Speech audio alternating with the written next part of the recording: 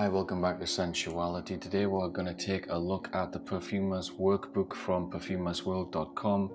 This is version 19.4 and it is the free version.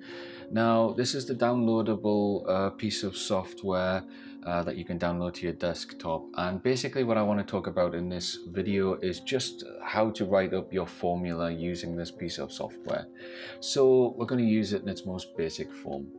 Now, there are a few different areas that I want to highlight. It is worth bearing in mind that with the free version, you do have an old inventory list, and you don't have the ability to update the inventory with the current inventory that you can find on perfumersworld.com. So there are going to be some oils that Perfumers World stock now that they didn't stock in the past that aren't going to be available in this database. Now, you have to pay for the full version if you want to update the database, and indeed if you want to add your own inventory to the database, you again have to pay for the full version. Now, you can write up your own formula, but as with the Perfumers Wizard in the last video, which is an online software which basically the algorithm creates a perfume for you. So it's tied into their business model, and if you need a fragrance for a product, so something like soap or shampoo or indeed a perfume, then it's kind of helps you to create a perfume that you can use with your product. Now, there's a similar part of this software whereby it designs a perfume for you. So what we're going to do is I'm just going to demonstrate that first of all, and then we're going to do a few things to that formula to show you the creative aspect of this piece of software. So if we go to the right hand side here and we look at create using the graphic order designs wizard, and basically what this is going to bring up this screen, and basically what you need to do is you need to decide what kind of perfume you want to make. So as you can see, we've got a whole list of things here, and if we just leave the cursor over one of them, it will tell us the notes that it's, you know, the notes associated with a cool aroma blend, that's kind of like what it's going to come up with is materials which relate to those notes. So as you can see, it's quite comprehensive. We've got several different types of perfume. Let's just stick with a classic type of perfume. So we'll click on Chiffre. As you can see there, these are all the notes relating to a Chiffre perfume. And we're going to click on the next button. Now here we get to name,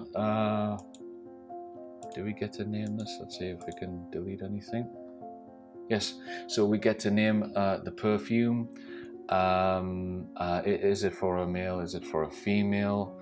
Order description, list main descriptors and heart notes first, then top notes, then base notes. So this is all editable. Here we have a list of the notes. See if we can press yes, so you can press enter. You can add some more notes to this. Tone, product, function, ingredients, packaging, color, market, country, demographic, age.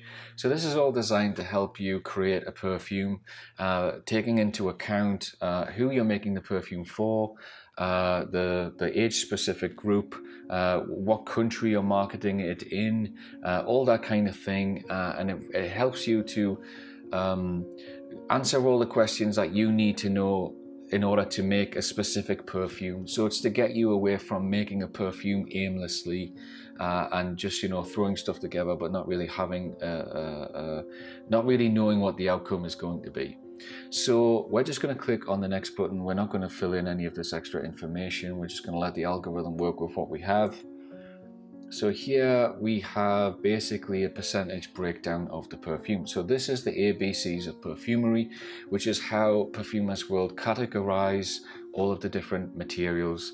So alphatic, for instance, you're going to get all your aldehydes in here. So if we look in the percentage column, we can see that 2.5% is alphatic, 1.8% is iceberg, 6% citrus, 0.30% dairy, 1.60% fruit, 2.60% green, 2.10 iris, 13% jasmine, 5% conifer, 5% linalool, 3.5% muguet. Let's see, and that's it. Is it? No, it's not. Narcotic, 3.3%, orchid, 4.50% phenol, 1.50% balsam, 3.30%, 17.60% rose, 8% spice, 2.60% animal, 1.30% vanilla, 7% wood, 7.50% musk, and that all totals up to 100. So, can you alter these? No, you can't. Oh yes, you can. So you can alter these percentages. So it seems to be very similar to the Perfumers Wizard. It just looks a little bit differently. We'll just stick 5 in there. We're going to click on next now. So we'll make that 100% first. And then we'll click on next. And now what you've got is the visual representation of everything that you've just seen on the previous screen. And we're going to click next again. List materials for specific applications, flavor materials, only materials with stock codes, etc. Note that solutions are filtered out. Okay, let's just say we'll use all 888 materials in the database. Maximum number of materials in 4, 10, and 90. So not quite sure what this is referring to. Let's just say we're water, ethanol, and oil. Let's click next. Optional. Wait, this is just a save. Let's click on finish. Press. Please start a formula in column formula. What do you want to write? Just asking us for permission to start the formula. Click on yes. Let's give it a name. Let's just call it example. And let's click on OK, and now we have the formula. Now the algorithm has designed this formula based on the information that we fed into the algorithm. So this is basically the perfume. Now I don't know how that smells, I haven't made it up and I don't intend to, but you certainly can make this up. It looks quite complex, it's got 50 materials, but there was the ability to drop down the amount of materials that the algorithm was going to use, so you can make it far more simple. Now in this column we have all of the amounts. Now the creative aspect of this that I really want to highlight is can be found in the wizard section. But just before I go to the wizard section, I just want to show you how to add an oil. So basically the piece of software has created this formula for us. We just imagine that that formula wasn't there. What you would do is, now here we have the database of materials, okay? So when you've got something highlighted that you want to add to your formula, you would just click on the plus above, or you can also access formula materials and click on add material to formula, but that's the long way of doing it. So basically all we're doing, let's just say we want to add this, click on it, click the plus, and then it asks us to add a quantity. Now, if we hadn't started our formula yet, it would ask us first to name our formula, and then it would ask us to decide how much we want to add to our formula. So let's just add a gram of that, and let's just click OK. And then as you can see on the bottom now, it has added that material to our formula. Now that's pretty simple, pretty basic, and we don't really need to spend any more time there. So what I'm going to do is I'm just going to click on the wizard section, and we're going to click on auto modification, okay? And we want to modify the tone. We also want to visit this section, which is to make an accord. First of all though, we'll modify the tone. So if we go back to this side of the screen, we can modify the top notes, the middle notes, the bottom notes, the strength, the freshness, the floweriness, the depth, and the smoothness.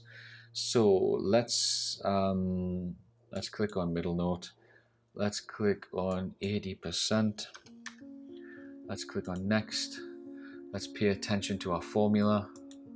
And as you can see, some of the amounts changed for some of the oils that you can find in, well, all of the middle notes really. So we've increased the middle notes, so it's self-explanatory what's going to happen with if we were to go back to modify tone or balance and choose top notes or bottom notes.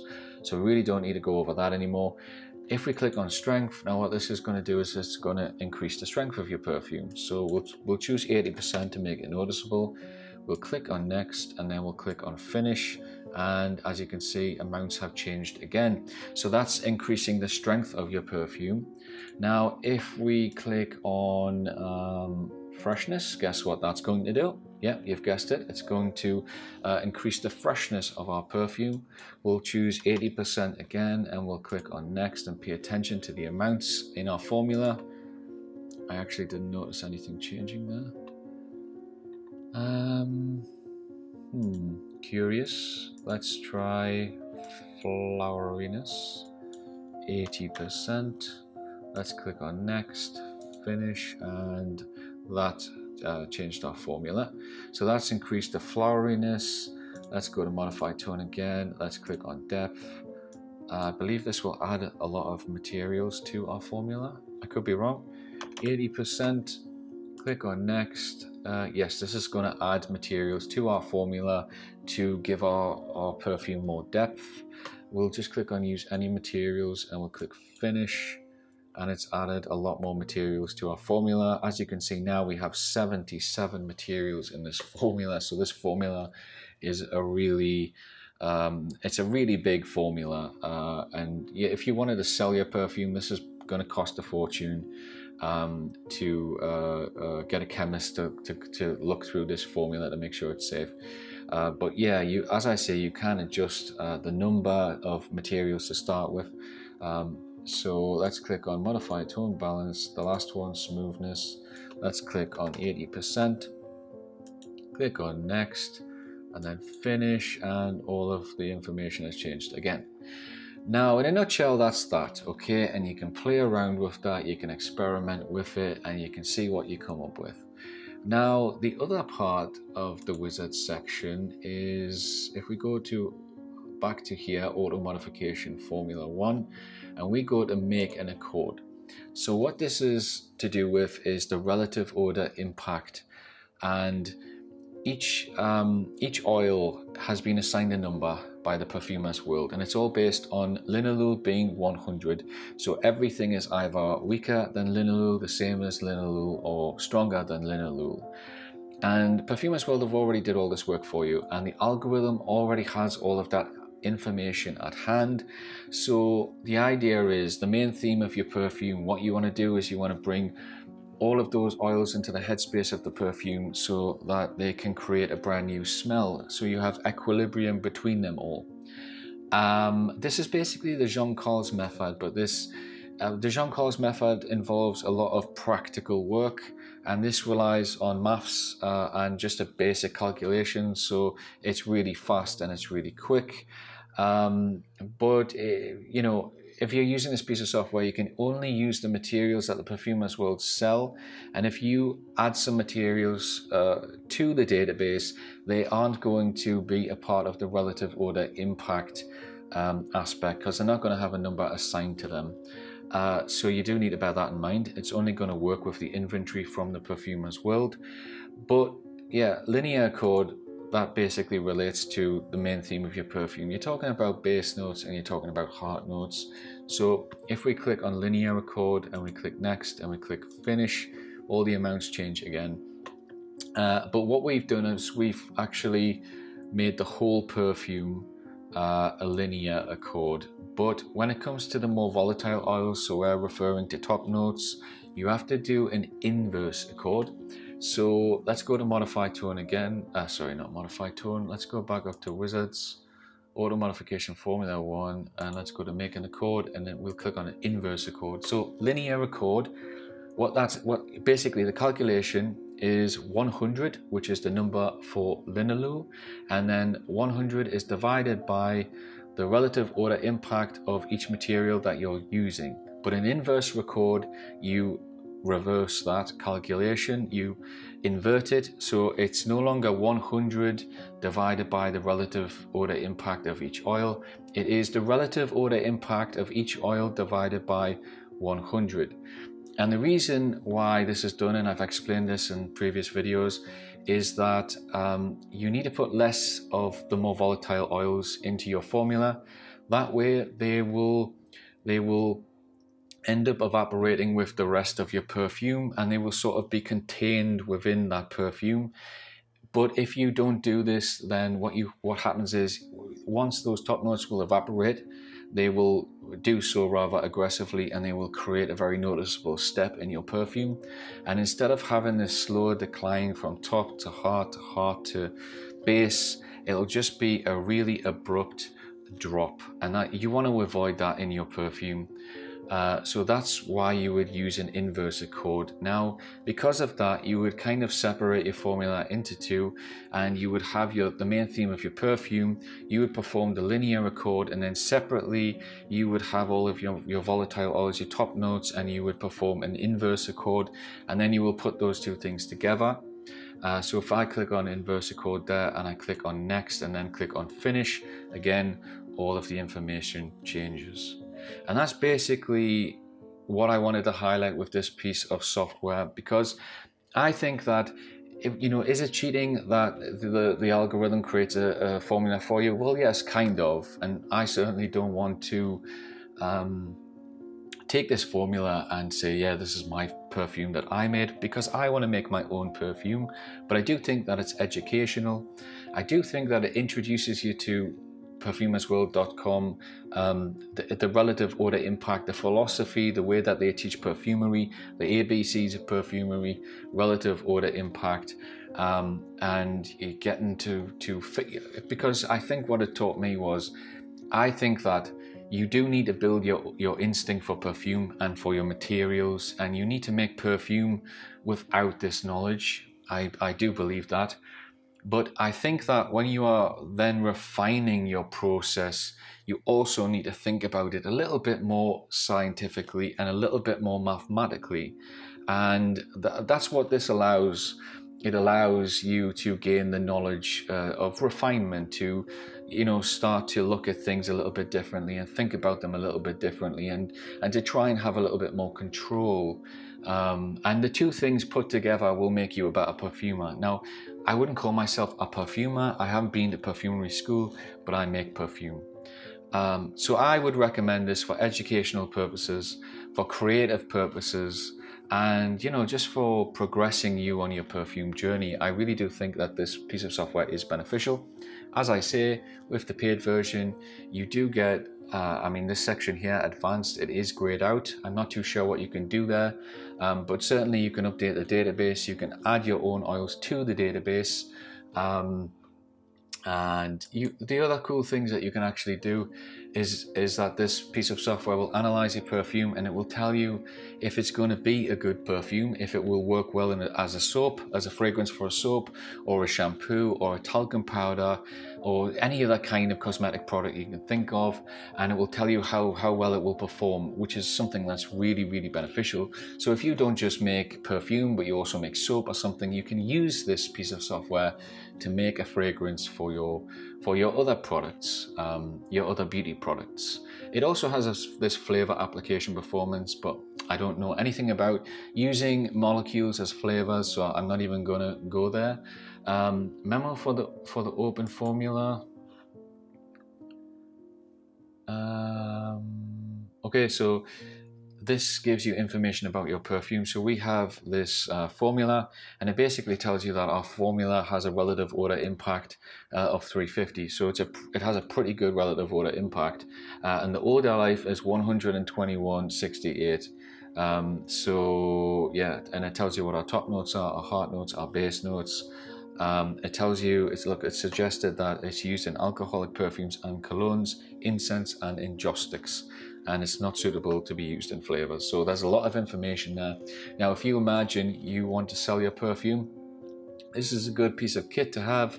If you to conceptualize your perfume, to put it together, to run trials, and to really have all that information in front of you, to know how strong your perfume is, the odor life that your overall perfume has, to be able to read all of the notes of your perfume. This will also help you to talk about your perfume and to describe your perfume. And also, you know that you could use it as an alcoholic perfume, you could use it in incense, so it gives you a lot of information. It's very, very useful if you're looking at your perfume formulas to have a function in a product that you want to sell. So yeah, I do recommend this piece of software. I do think it's a little bit expensive if you actually want to buy it, and I think you can't buy it outright. I think you have to buy it per annum. I could be wrong. I'll have to check that out, and I will check that out and put the information down below, so don't worry. It does also price up your formula. As you can see, this one is quite expensive for a gram. But another thing that's really beneficial to have if you intend to sell your perfume and you intend to buy your materials from the Perfumers World, you will know exactly how much it will cost to make, which will help you to cost your final product. So yeah, this gets the thumbs up from me in terms of creativity and just general fun, really. I think it's a really fun, it makes perfumery a lot more approachable. It's not so daunting because it does a lot of the calculations for you. So if you're a beginner, I do think that you can pay attention to what the algorithm has put together, which materials it's chosen, and it gives you sort of ideas of how to use certain materials. So it definitely gets the thumbs up from me. So that's all I have time for today. I'll be back with another video in the next couple of days. I'll go over the piece of software that I'm currently using, which is very, very comprehensive. I really like the aesthetic of it. And more to the point, it's absolutely free. So stay tuned and I'll be back shortly. In the meantime, have fun making perfume, and thanks very much for watching.